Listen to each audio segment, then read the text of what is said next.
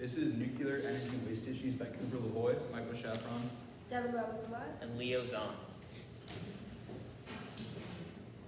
Nuclear energy has been a controversial source of energy ever since its discovery in the mid-20th century. Nuclear power works by splitting the atoms of a radioactive fuel, such as uranium, to create steam to turn a turbine. It seems complicated, but it really isn't.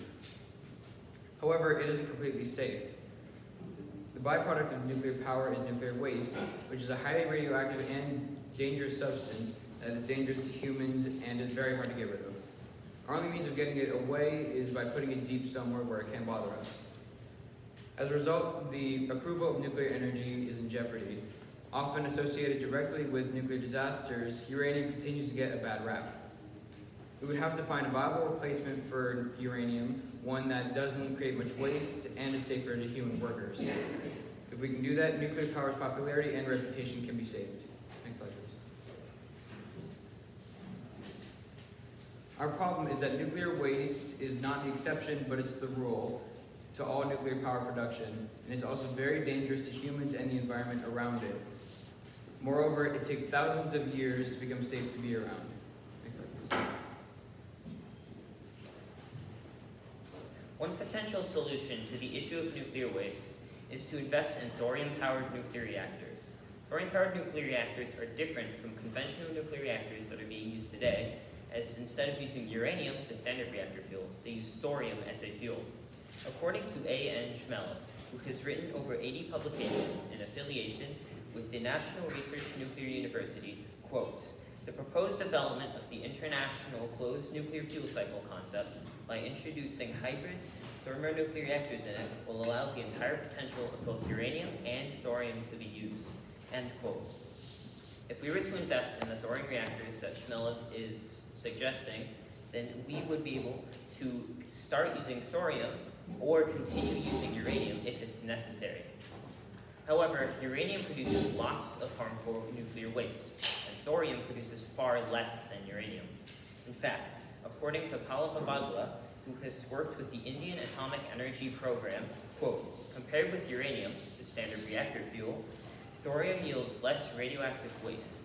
Thorium-based fuels yield much less high-level radioactive waste than uranium or plutonium," end quote. If we were to switch to thorium in our nuclear reactors, then we will be producing far less radioactive waste than if we stuck with uranium. Next slide, please. Despite this, switching to thorium reactors has some issues related to it, one of which being that if we were to switch to using thorium reactors right now, it wouldn't eliminate all of the waste that's already been produced by conventional nuclear reactors in the past and in the present. The other, much larger issue is that thorium reactors are still very heavy in development.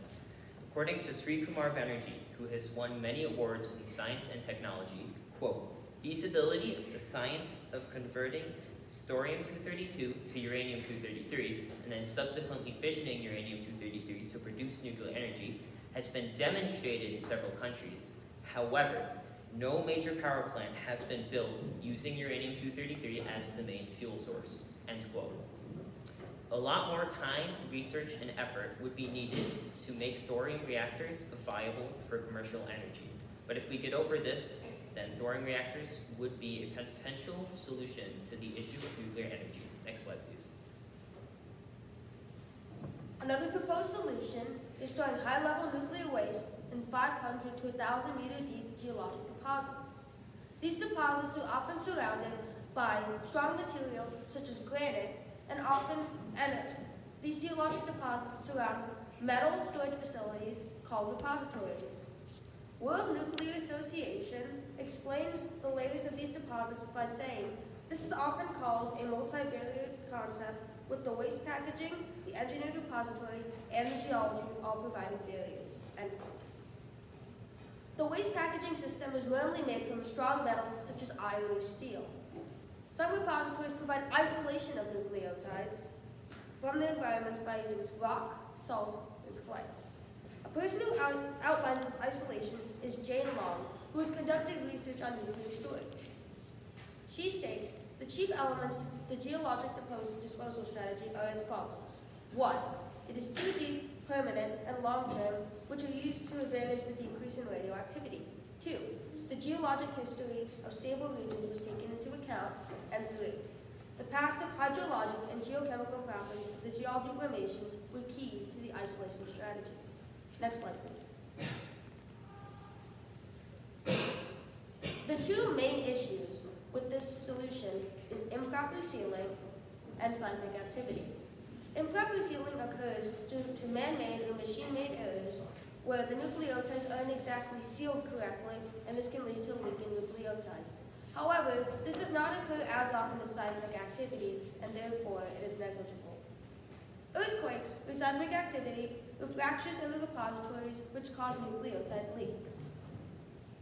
Some of the counters to these issues are outlined by Wen Li, who is a PhD in nuclear chemistry and is a research associate, who states the techniques presented has reference values for seismic activity on complex near-surface areas. He mainly points out how the many techniques used are to track seismic activity. This is important because tracking seismic activity can therefore have scientists in analysis lead the waste packaging systems away from cracked repositories and to more safer areas. Next slide. So when finding the best solution, there are many pros and cons for each option. For thorium reactors, it sounds great at first due to the minimal environmental effects. Despite this though, it's still very expensive because it's still in development, and it still creates waste. And it also does not account for past made waste, and there's still waste in the world if we use thorium reactors. Deep geological storage counters these weaknesses though, because it was made to be a long-term solution to outlive the neutralization period of the waste. It is also a very safe solution, and it was because it's far underground and sealed in rigid metals such as steel or iron. It also accounts for the old waste, meaning that there would be a solution for waste created in the last 80 years. And seismic activity poses a strong threat to it, but because of strategic placement of these facilities, that is no longer a concern. So the best option we chose in conclusion was deep geological storage, because it was the most feasible and best overall. While thorium reactors produce less waste, thorium reactors still produce some waste, so there's still the problem of nuclear waste in our world. And as mentioned previously, it also does not account for past-made waste, which there is a lot of. In contrast, deep geological storage accounts for past, present, and future waste, and it does this by containing it in sealed chambers deep underground. The major downside to this, though, is the seismic activity, which poses the threat of breakage in the chamber or seals. However, to counteract this, strategic placement is taken into account, and this is backed up by Professor of Geosciences, Nuclear Security, and is the co-director of the Center for International Security and Cooperation, Rodney Ewing. Ewing, while discussing the principles of deep geological storage, says the geological history of stable regions was taken as indicative of future stability. Because of all this evidence, we came to the conclusion that deep geological storage is the best solution.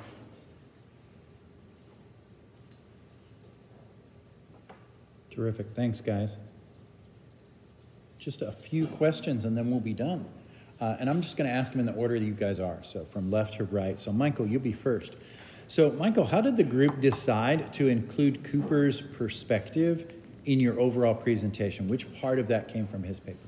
So Cooper's perspective was that we should use deep geological storage as our best solution, and we incorporated that into our presentation by saying that it was our #1 solution. And yeah. Perfect. Terrific.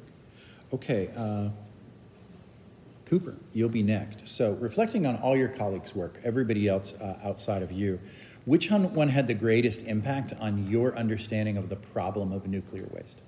Devin's perspective of the environmental lens had the greatest impact on my understanding because it really broadened into perspective the problem of nuclear waste, because during my research, nuclear waste wasn't brought up as often as it should have been, and it wasn't discussed as a major downside.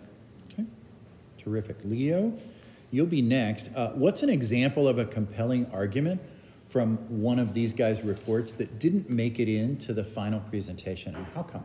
Why was that perspective not included? So Michael's argument was that deaths caused by nuclear energy, because of its like danger and like nuclear accidents, was the main issue with nuclear energy. However, we decided to exclude that in favor of presenting nuclear waste as the main problem, because it affects more aspects. It affects the environment, and it also affects human health as well. Okay, terrific. And then finally, Devin, if you guys had a fifth team member, right, what perspective do you think you guys could have added which might have improved your final presentation? So this perspective I would have added is probably the political lens, and the reason is because nuclear power is not just used for energy for houses. It can also be used for malicious things such as nuclear weapons, and can be used for weapons of mass destruction. So it would have been an interesting topic to explore as well. Okay, excellent. Hey, thanks guys. You are all done.